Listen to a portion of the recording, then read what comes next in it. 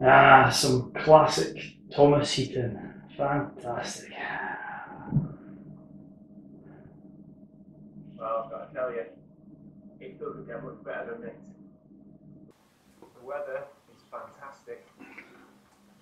So I'm going to do some landscape photography. Oh, message. Who's this from? Carbon fibre. Secure the model. Have a look at it. Don't recognise the number. Details of the model. Thomas Heaton.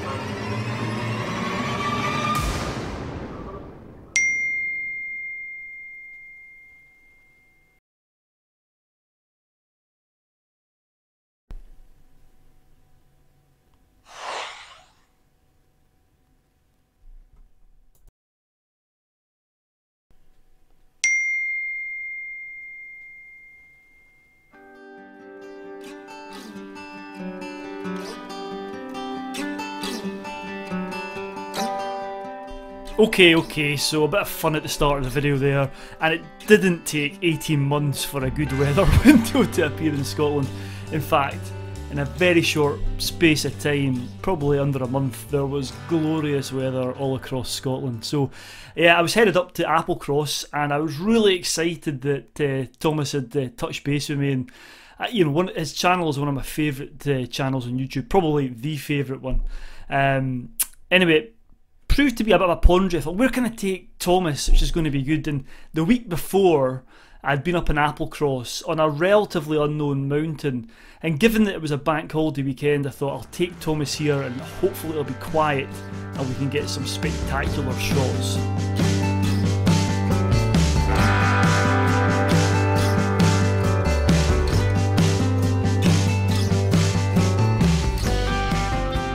So here I am again.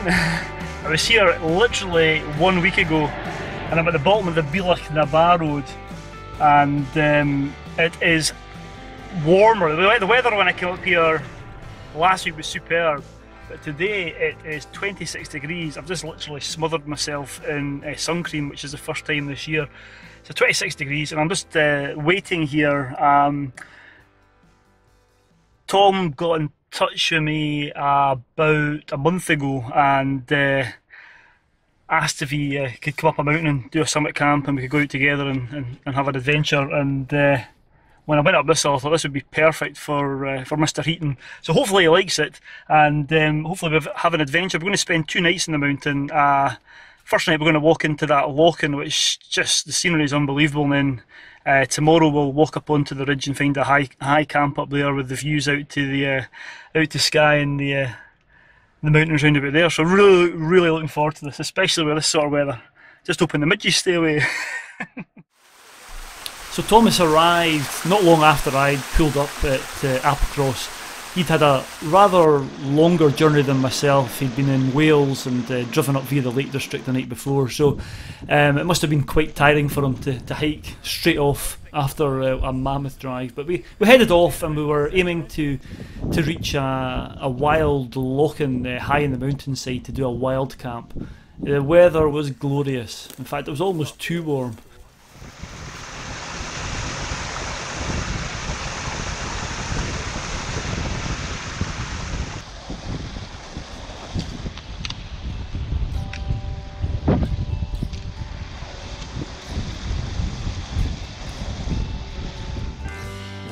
So here we are, we've come up a different path this time to the one I came up a few weeks ago, and it's possibly a bit better than the pathless path that I came up. So we're going to stop for a wee break here.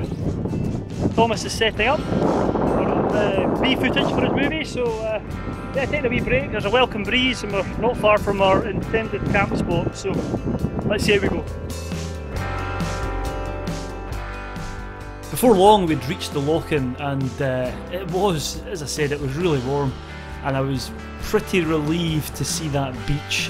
When I'd seen it the first time the week before, I thought this is just asking for a wild camp, and yeah, I was delighted to see it with those big packs we had on. And when we reached the beach, there was only one thing for it. We both took off our boots, rolled up our trousers, and had a wee paddle in the loch and to cool off. It was glorious.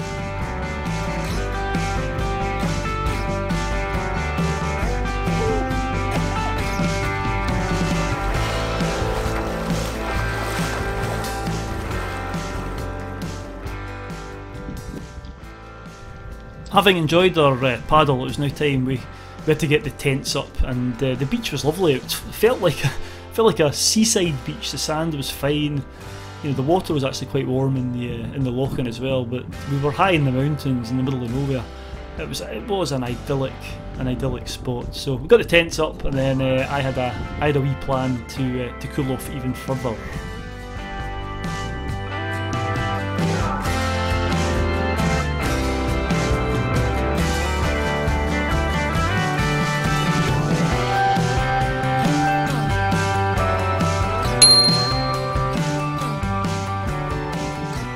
Yep, I got my dad shorts on. I'd come prepared, and I thought I'm going to go for a wee duke.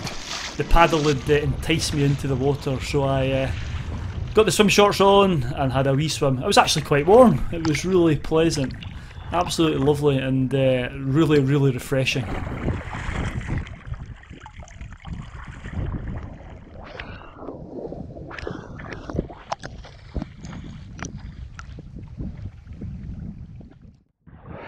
Well, that's my annual wild swimming dip for the year done. Actually quite warm, it's not too bad, but what a place, look at this. Those corries are just fantastic. And not a bad place to spend the night really before heading on tomorrow. What do you think, Tom? Oh, just I'm a bit jealous of your swim. I think I'll be staying dry. Never brought his swimming trunks with him, shocking. Anyway, going to dry off now in the sun and get tea on.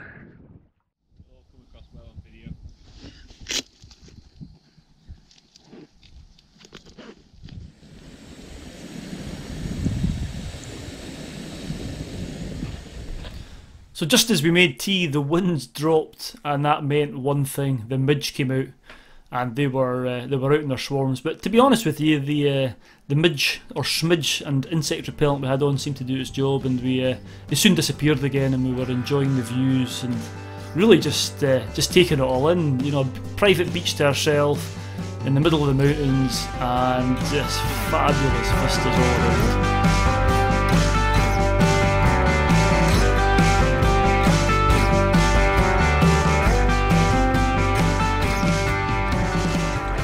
So we're about an hour away from sunset, and we've had our tea, and we're just away to scope out a couple of these wee peaks up behind us to see if there's any nice landscapes where we can get some nice shots of the sky. Does anything tonight? But there's a lot of wildfires and there's a lot of smoke. So obviously it has been dry for quite a few weeks, and it's caught in places and it's obviously not stopping, so we shall see. Time will tell. So we're going to go for a wee hike and take some photos.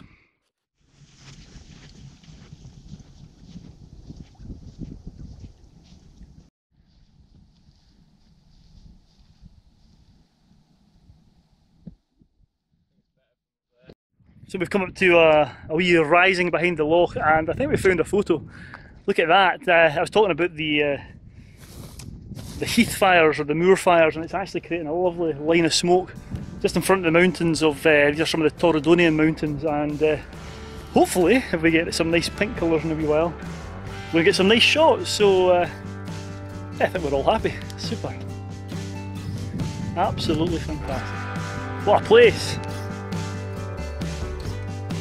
So it was a waiting game, but it wasn't a bad place to hang around waiting for the sun to set, and we milled around, took some photos and just enjoyed the views.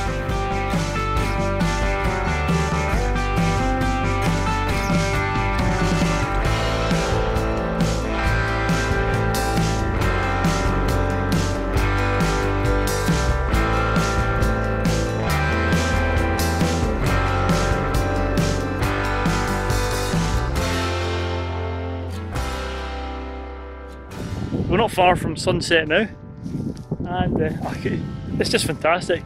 Unfortunately, you can probably see it glowing over my shoulder there. We're going up there to camp tomorrow night, so we're really hoping that the same sort of thing happens tomorrow night.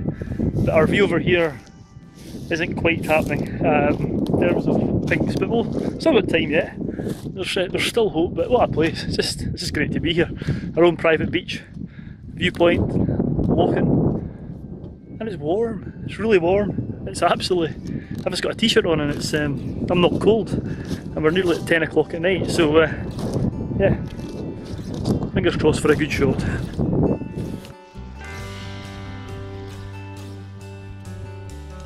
So after the sun had set and dusk was setting in, we just got a 5-minute spell with these wonderful pink colours above the mountains, and took a couple of snaps to round off the day. Fantastic.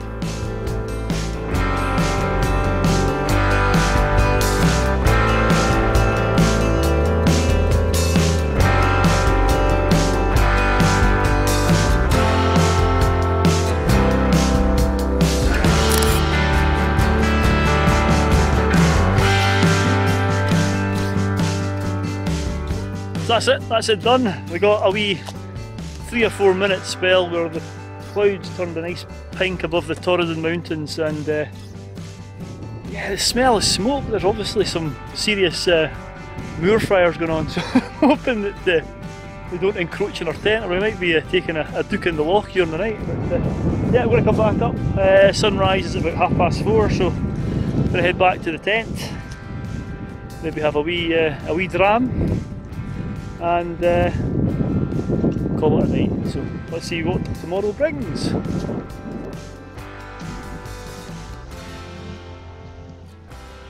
So we returned to the beach, and there was one more thing to do before we hit the hay, and that was to enjoy a wee dram. I'd filled my hip flask up and brought some lovely Highland whisky, and we sat on the beach watching the moon rise and had a wee dram before hitting the hay. It was going to be a big long day tomorrow. Cheers.